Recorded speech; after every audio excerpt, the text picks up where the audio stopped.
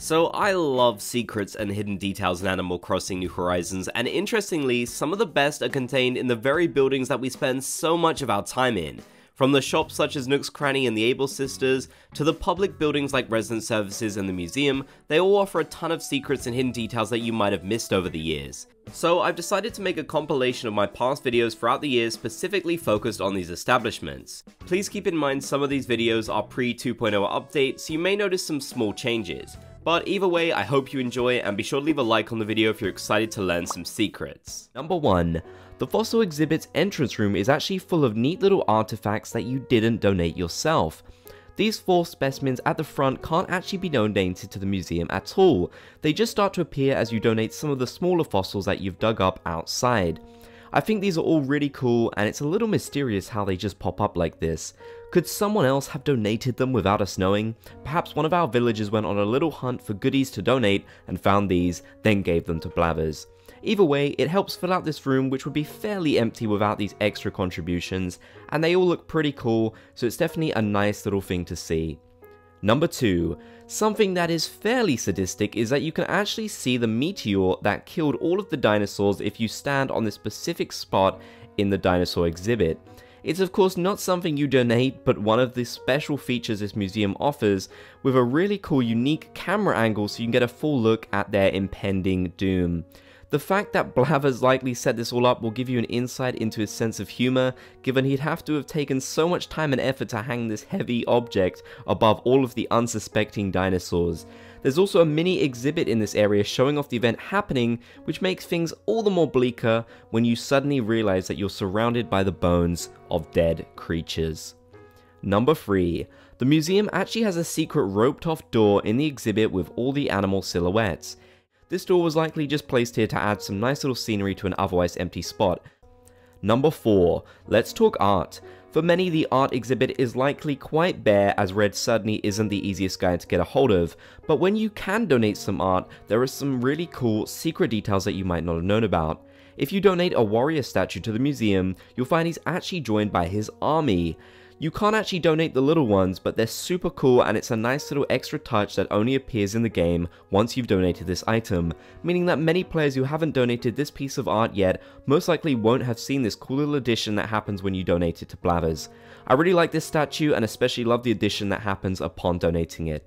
I just wanted to interrupt myself briefly to let you know that I now have a Patreon. If you want to support my channel and the content I make here, it's one of the best ways to do so. You can get a ton of perks such as early access to my content, exclusive videos, channel updates, Discord access, and much more. The link is down in the description if you want to learn more details. Number 5. You can actually catch your beetles having a bit of a fight with another beetle on the large tree where all of these massive bugs reside. It's a cool little animation that kind of rewards you for catching these guys, since some of the beetles in New Horizons can be so hard to find. You'll be able to catch the loser of the fight actually flying away, and it won't return until you re-enter the room. It seems to be random each time which bugs will be paired up to fight, but the loser always seems to fly away and can fly back potentially once you've re-entered the room. I found lots of cool combinations, and I highly recommend you guys go check these out for yourself so you can see which beetles are up against each other and ultimately who comes out on top. Number 6. Take a look at this little pond exhibit which hosts bugs you've donated like the pond skater and the diving beetle.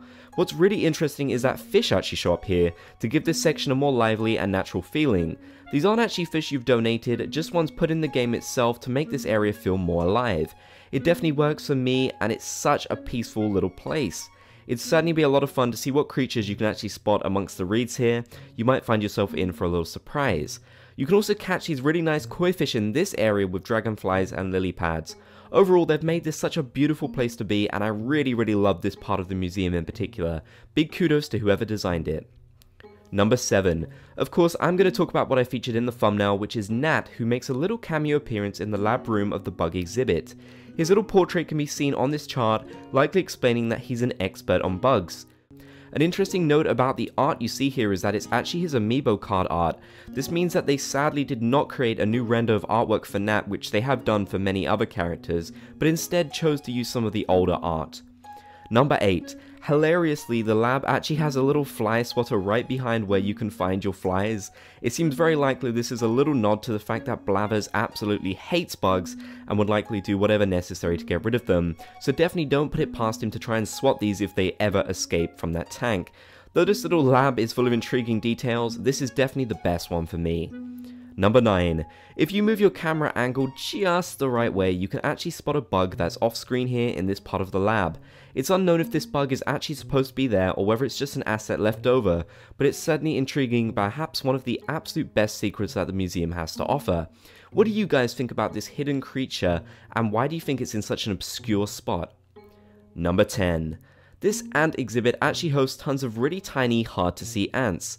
Much easier to see are the larger ants who are off in their little bubble, likely plotting something straight out of the Ants movie. All of these little ants can be found moving in interesting and unique ways, so I recommend taking a look at what they get up to. Number 11. Like any safe museum, this one is actually full of fire exhibits. They of course don't actually lead anywhere, so if there is a fire in the museum, unfortunately it seems like you're stuck. However, it's pretty cool for them to add a realistic little touch like this across the museum, making it feel closer to a real life museum that you could actually visit. Hopefully we won't experience a fire anytime soon in Animal Crossing.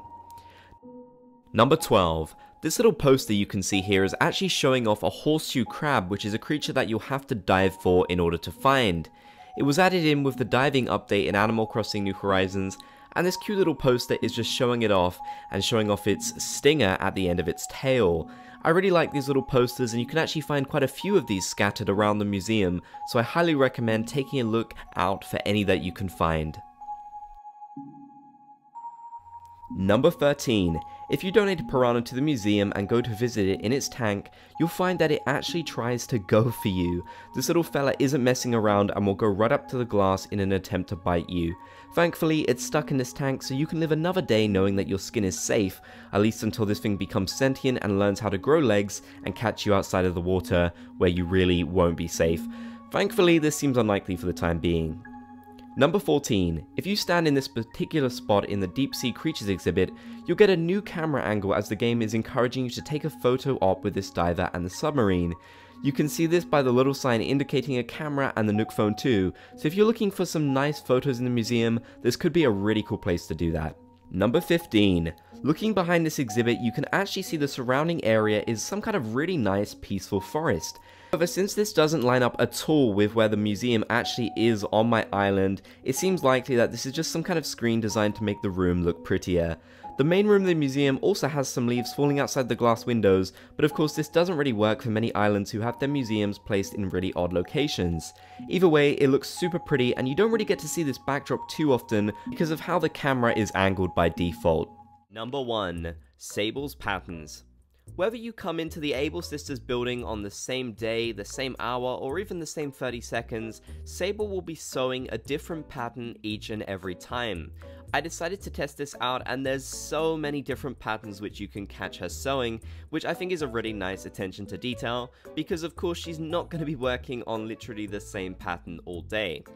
It's always been really sad to me that Sable has actually been stuck in the building and never really gets a chance to leave, so I'm at least happy that she's not stuck doing the same thing. When you visit, definitely take a look and check in on her to see what patterns she's currently sewing. You'll find that there's a lot of different ones that you can see. Number 2. The flower motif. Now, really interestingly, there's actually a flower motif all over the Able Sisters building. You may not have noticed this before, but there are a ton around the entire place. For example, you can see it on the wallpaper, it's plastered all on the wallpaper. You can also see some flowers on the door to their little living quarters. And you can also see a little book about flowers behind Sable as well. Clearly, the sisters really have a love for this particular type of flower, which I think is really nice, and it just helps make the building look very cute, so it's just a nice little detail that I really enjoy. Number 3. Labels items. When you talk to Labelle and you do her little fashion check, which is a really fun little mini game that I honestly feel is super underrated in Animal Crossing New Horizons, you'll be able to unlock new items from her, and some of them are really cool looking. Now, interestingly enough, when you unlock new items from her, they'll actually start to appear in the Able Sisters building, and you'll be able to purchase them from there anytime you like, which is really great as it'll allow you to get lots of different color variations of the item as well.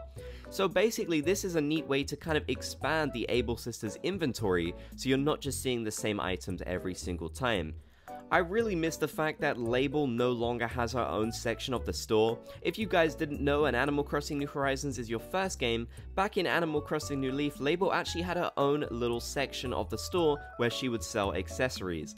That's definitely missed. I know they wanted to consolidate everything into the main building, but I wish she had her own little section again. You could actually build up her friendship in that game, and you can kind of do it in Animal Crossing New Horizons 2, which is a nice little throwback. Number 4, the living quarters.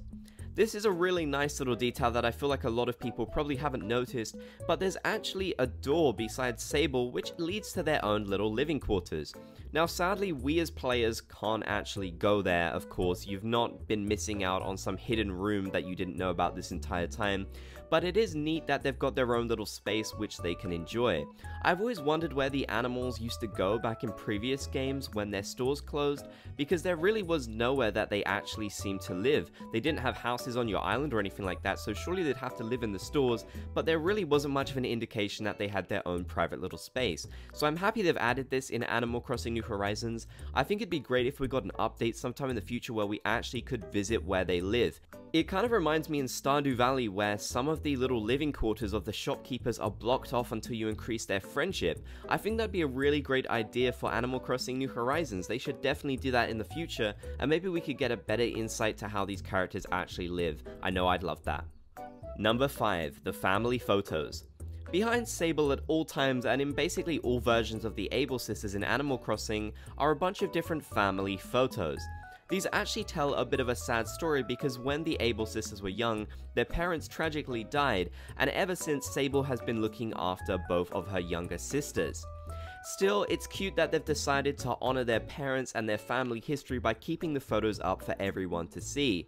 I feel like a lot of people don't really take the time to actually look at these photos, but they do share some really nice memories, and they also give a good indication of the age gap between the Able Sisters as well, which I'm going to talk more about later on in this video.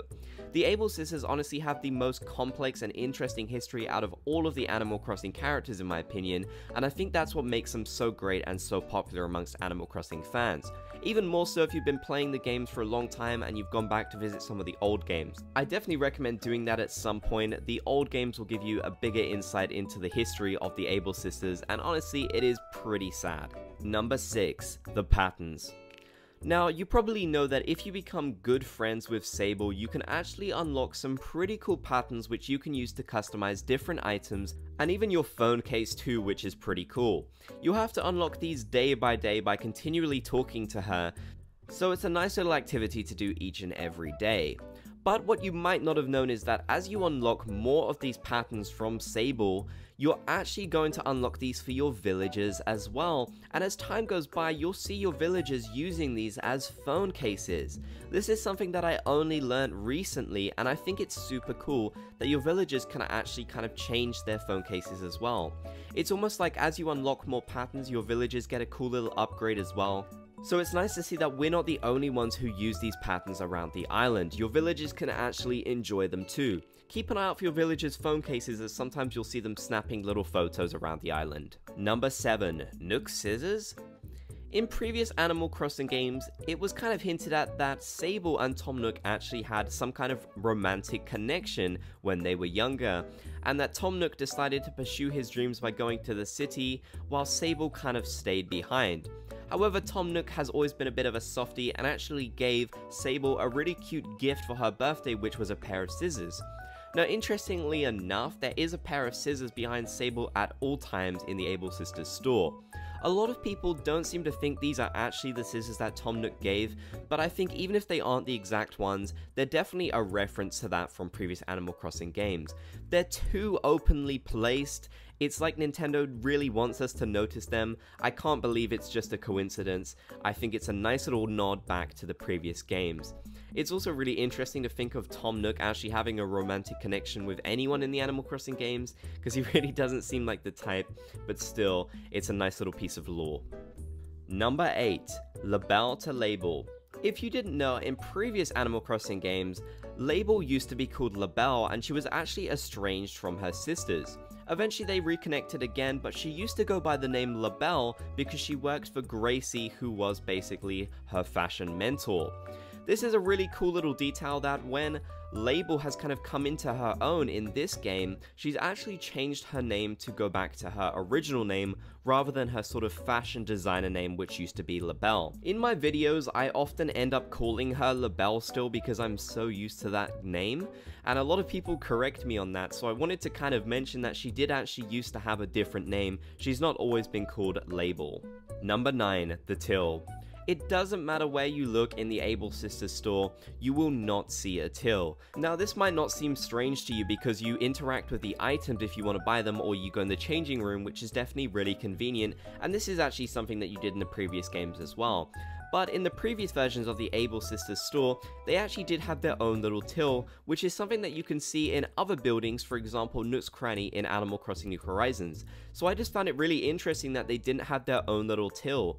I know it wouldn't actually be functional in the game, but Nintendo likes to add these as a little detail to make the store feel more alive. So I just found it really interesting that they've kind of moved more away from that in this particular version of the Able Sisters. The Sisters.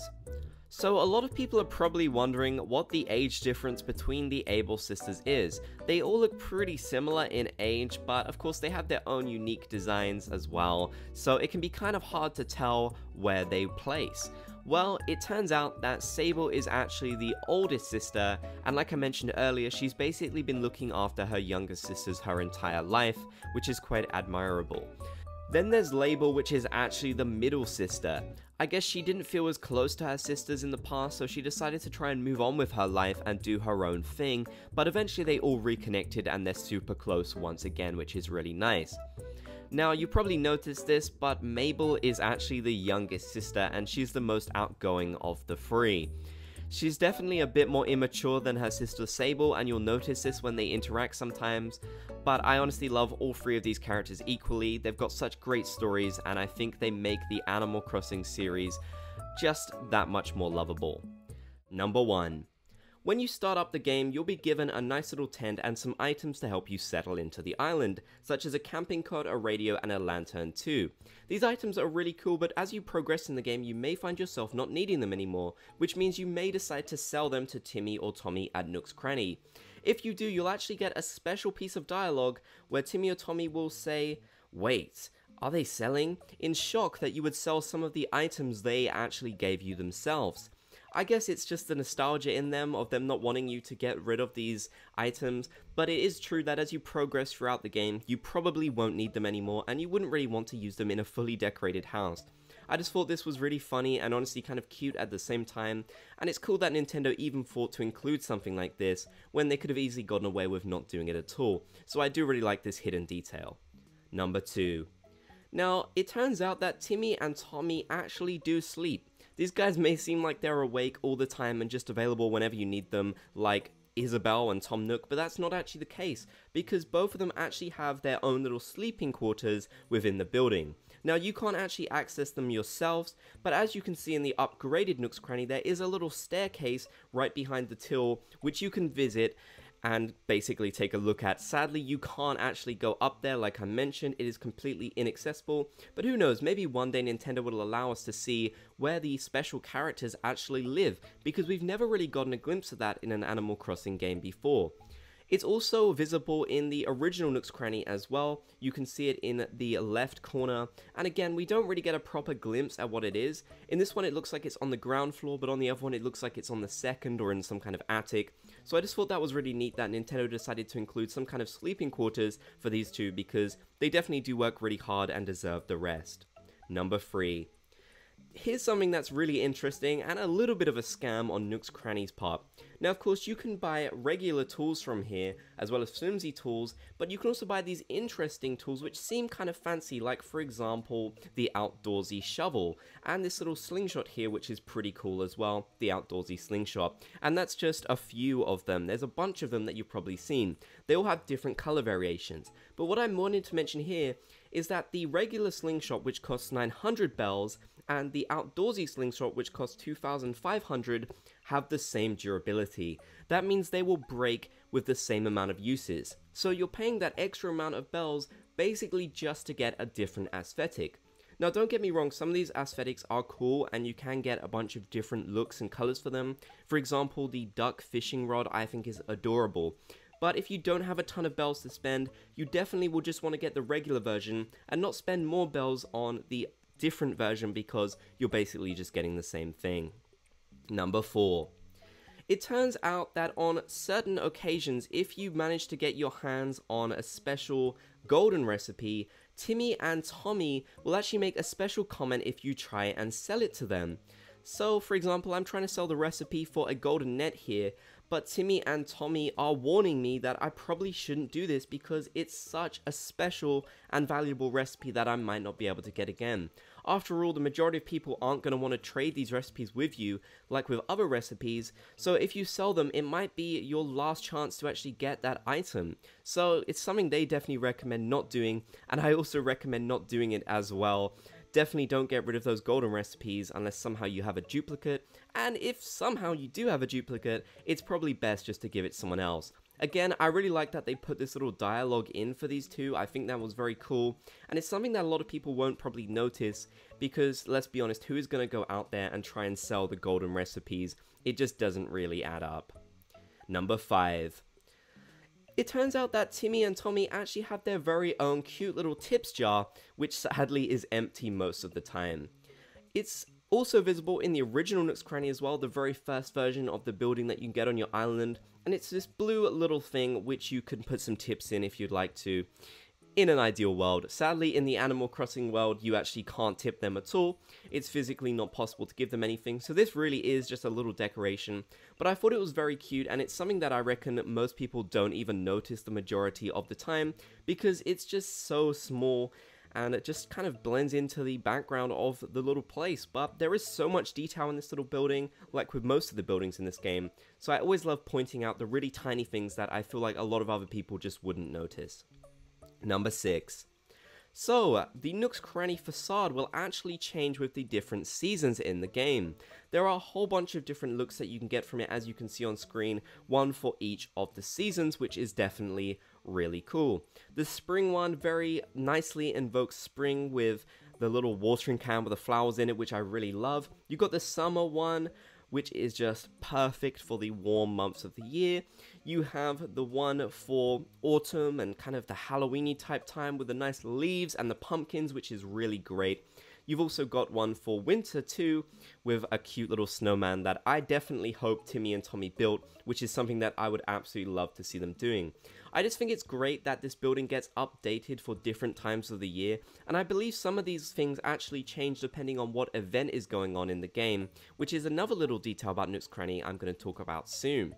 It's just so cute to me that the building changes and kind of updates as your island does as well. It's a shame that Nook's Cranny doesn't have more upgrades, but if eventually the building does get bigger and expands, I definitely hope they keep this where it changes throughout the different seasons, because it is one of the cutest little details that they've added to the game, and it's just something that I really like. Number 7. So, Timmy and Tommy will actually kick you out of Nook's Cranny, something that I think quite a few people know about, but I just wanted to mention here because it is such a fun little Easter egg. If you stay past the closing time of the building, they will actually kick you out, which is really funny to me, and you just won't be able to get back in. The Able Sisters actually won't do this to you, so it's just Timmy and Tommy who don't want you exploring their building past their bedtime. Number 8. Timmy and Tommy will actually wear cute little outfits for some of the different events that are happening in the game. For example, these cute little hats that they wear during Halloween. They'll also wear Santa hats and stuff for Festival as well, which is honestly just adorable. I really love the fact that they gave them little costumes. I think the Halloween ones are the absolute cutest, and it's just nice that they kind of take part in the celebrations of the events, something that they didn't really do in previous Animal Crossing games. So that's something that I think has helped develop their characters even more and just shown off how cute they are. If you weren't a fan of these guys before, then just look at them in their cute little hats, because it's made me a massive fan of them. At the start of the game, you'll notice that Tommy is carrying a cute little flag around the island. Well, it turns out that later on, his flag gets left in resident services when it upgrades, and you'll basically never see him with it again, which is really sad. You can even get this flag as an item to hold for yourself, but Tommy no longer is able to hold it because he doesn't walk around your island. He's kind of stuck in Nook's Cranny. This is definitely sad to me. I just remember the dynamic of the original Resident Services tent where we had Timmy and Tommy and then of course Tom Nook as well. That was really cute, and I do kind of miss those days and seeing Tommy carrying the flag around the island. Hopefully he can get it back at some point. That would be really cute. Number 3. When a villager decides to move out of your island, it's always a sad thing, but there is actually a little benefit you can enjoy within resident services. Sometimes the villagers will actually leave behind the items that you gave them, whether this be clothing items or furniture, and you can actually find them in the drop box. I thought this was a really cool detail, and it's one that I didn't actually know myself before making this video. So yes, sometimes some of the items that you've given to your villagers can end up here once they move out, which is pretty cool. Maybe you gave your villagers a really nice item by mistake and you just want it back. Who knows, you might get lucky enough to see it in here. So definitely make sure to check out the Dropbox. I found some surprising stuff in here that I had no idea would end up in there, so it's always worth having a look through it just in case you find something interesting. Number 4. Tom Nook is absolutely obsessed with golfing, and this can be seen throughout both of the resident services. And you can also see more evidence of his love of golfing when the resident services is actually a tent. This is something that started in Animal Crossing Happy Home Designer, and they've decided to run with it for some reason. I honestly don't know why Tom Nook loves golfing so much, but he does kind of give me dad golfing vibes, so you know what, it's quite a good fit for him. Number 5. Sometimes you can actually catch Isabelle sleeping on the job, which is adorable, and she definitely deserves it because she's just working super hard all of the time and she never really gets to leave the resident services building.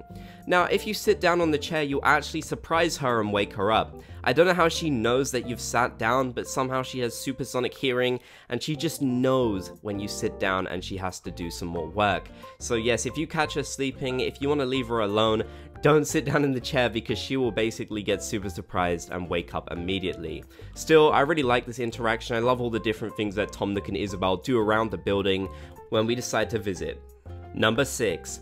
Although Tom Nook has an obsession with golfing, he also is a really big fan of KK Slider. This can be evidenced by the fact you can see him reading KK Slider's magazines in his off time, and he also talks about KK Slider coming to the island as well. Of course, everyone around the island is a huge fan of KK Slider. He's basically the only musician in the Animal Crossing world, so it just makes sense. And of course, KK Slider is super cool too, can't deny that. But it's just really interesting to me that Tom Nook is such a big fan, because usually in past games he seemed like such a passive character when it comes to stuff like hobbies. He's always seemed more business focused. So I'm really glad that in these newer Animal Crossing games, they've developed Tom Nook a bit more. Even though some characters have lost a bit of their depth, I like these little details that they've added to characters like Tom Nook. I think it's a good way forward, and I'd like them to do it more. Number 7.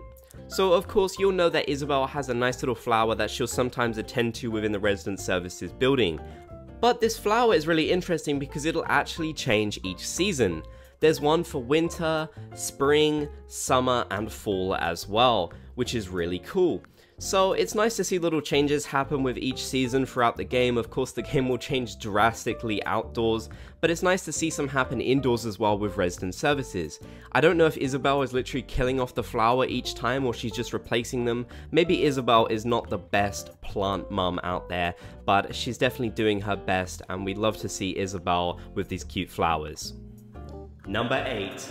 Now, of course, you'll probably know that Tom Nook and Isabelle will change their outfits depending on which part of the year it is.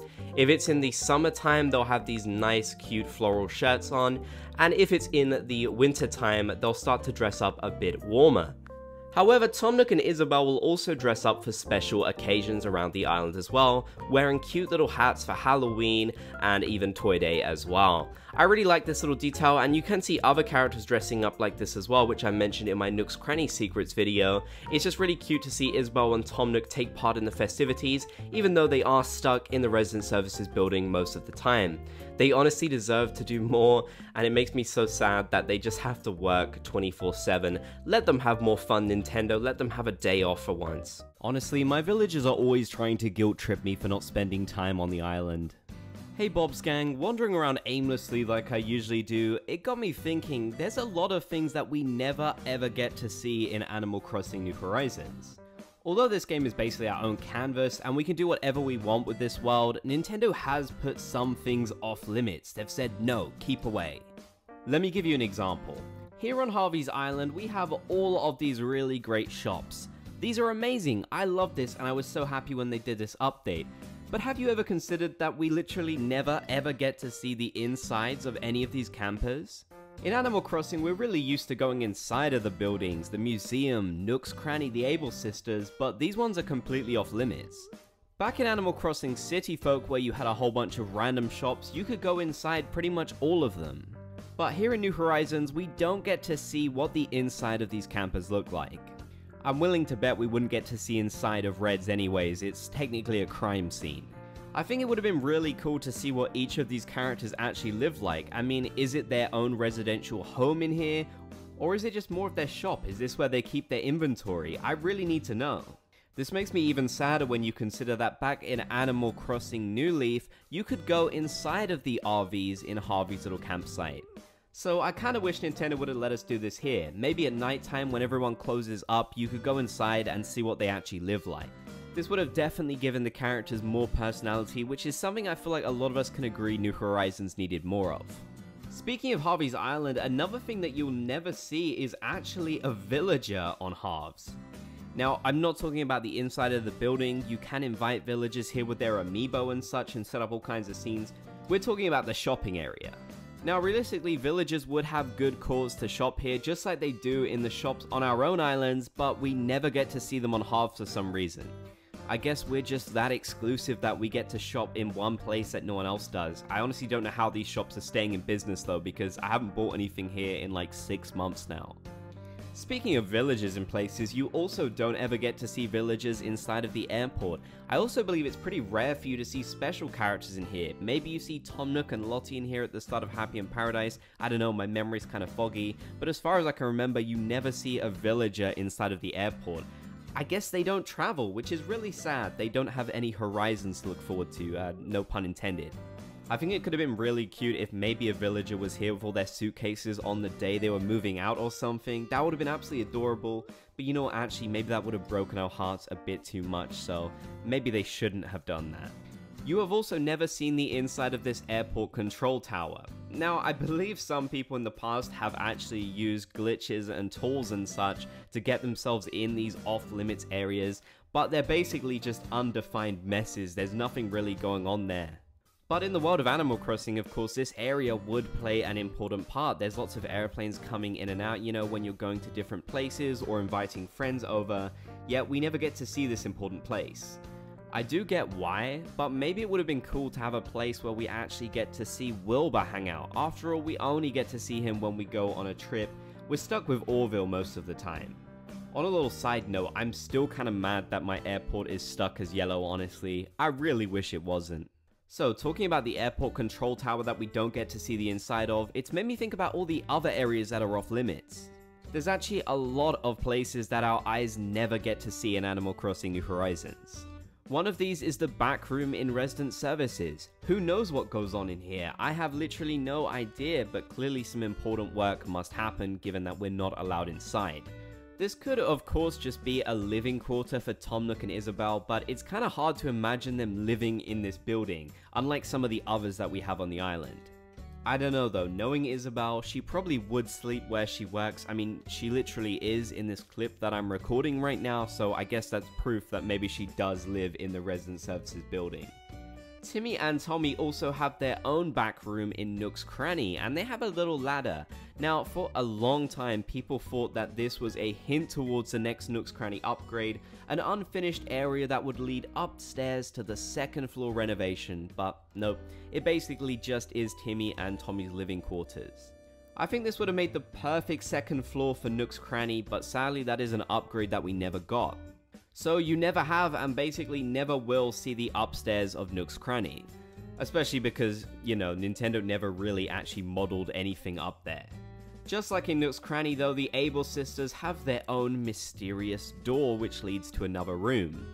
Once again, fairly safe to assume that this is their living quarters, a space that sadly we'll never get to peek our eyes into. Given how hard the Able sisters work, especially Sable, it would have been nice to see them actually relax somewhere. I'm really hoping in the next Animal Crossing game that we'll get a little insight into the personal lives of these characters. We do get so much lore for the Able sisters, don't get me wrong, it's fantastic, but I feel like there's always more to be learned. After all, when Nintendo gives you some really good tidbits about these characters, you definitely want to know more. One that is much more recent than the others I listed is actually Brewster's stockroom, and finally we do actually get to see inside of this. It has been at least partially modeled. Brewster's stockroom is of course full of all the supplies that he would need for coffee and such, but also it is full of gyroids, which he absolutely loves. So technically, is this something that you do get to see in Animal Crossing New Horizons? Well, yes, but still, we don't get a proper look inside this room, and we can't actually enter it for ourselves, sadly. I think a lot of people are hoping that maybe we could work in the roost, and then we'd be able to go in here maybe to get some resources and such. That would have been great, and I don't know why Nintendo missed up on that opportunity. Still, at least our eyes get to feast on more of this back room than the other ones on this list. Okay, I'm done with the back rooms, but the roost has reminded me of something. You will never get to see Don Resetti and Resetti on your island outside of the roost. Technically, these characters have been in the game since the very start. You've been able to call them up with the helicopter service. This is where they work, but we don't ever get to see where they work.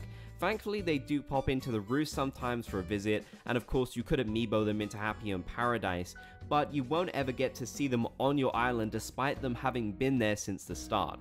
To be honest, I've been avoiding Resetti after all the trauma he gave me as a child, so I'm not complaining too much about this one. Honestly, there are a lot of other things that we never get to see in Animal Crossing New Horizons. So what are some things that you can think of that sadly we never get to see but you wish we could? What would improve the game? So I hope you enjoyed checking out those secrets and hidden details about the buildings in New Horizons. If you made it to the end, be sure to comment Bob's Gang so I know you did. If you enjoyed, be sure to leave a like, and if you haven't already, make sure to subscribe and turn on channel notifications for more.